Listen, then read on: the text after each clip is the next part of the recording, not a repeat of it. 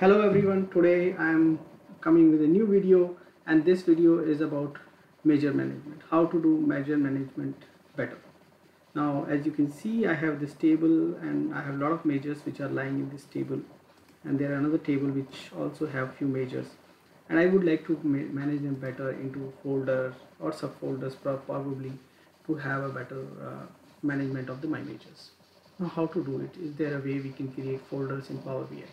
So there is no concept of folder, but we can keep our measures inside tables. So what we have to do is we have to create a measure table, and this is name not necessarily need to be measure, but we can actually, just for the simplicity, calling it as a measure table, you can call it anything, and we can have it like column name as measure 1, or we can call it column because we don't want to show it anyway, so we can keep any name, and we can have the any data just for the sake of having this table, and it will behave like a table which you have loaded with the data.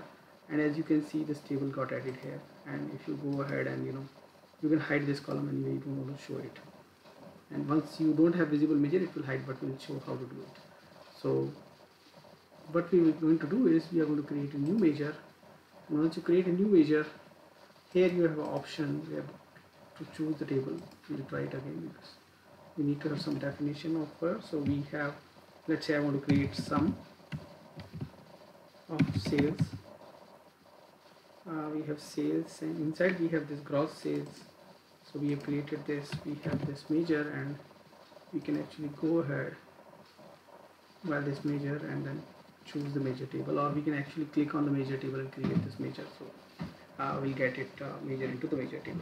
Now how to move existing measure? The way is very simple. You click on a measure which is here, and you can actually move it to measure table. But the question arises, do I need to move one by one all of them? You might have hundreds of measures. Is this the right way? If you try to check it out here, there is no option. So if I click here, if I press shift, if I press control, I can't select more than one. But yes, if you have model data access, you can definitely do that. If you go there, you actually can, if you see, I am able to select with control, and I have a lot of measures and they are pretty much in the same sequence, so I can actually do it with shift. So I take them with shift, and I can actually drag and move it into measure table. So all of them move to measure table. Now I can actually with control select rest of them, and again I can move them to measure table. So now comes to the question is, we have able to move it, but can we organize it better? Can we have concepts of like subfolders? So yes, possible here, but again in the model tab, this is one hidden option which is there.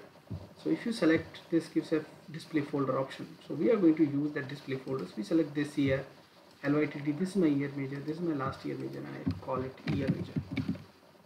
So I call it year display folder, and I click outside, and you can see I have year here, and I forgot to move this one, so I can actually drag and move.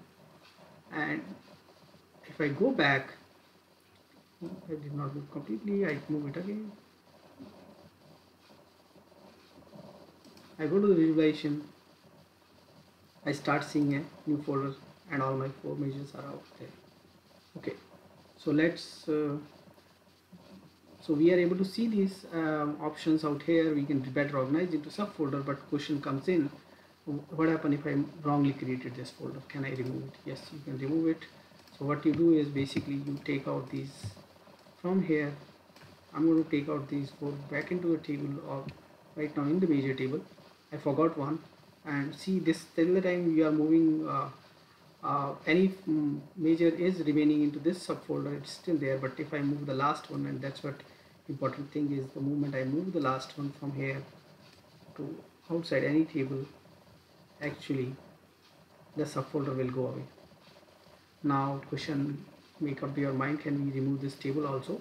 Yes, we can. What we are going to do is we are going to select all these, and then what we are going to do, we are going to just select the measure which is column measure, which is already not selected out here, and we actually can go back and move all of them back to the customer table. And I can now pretty much, I don't have anything in this table, I can go ahead and delete it from my model, so I am back at the same place. So this is the way how to create a measure, how to put a new measure, you just click on the measure table and then get your measure inside the measure table. You can move one measure or more than one measure. You can create subfolders. You can delete subfolders, and in fact you can delete back the measure table itself. So try this out. This is a better way to organize your measures. Let us know if you have more questions where you want us to create the videos. Thank you.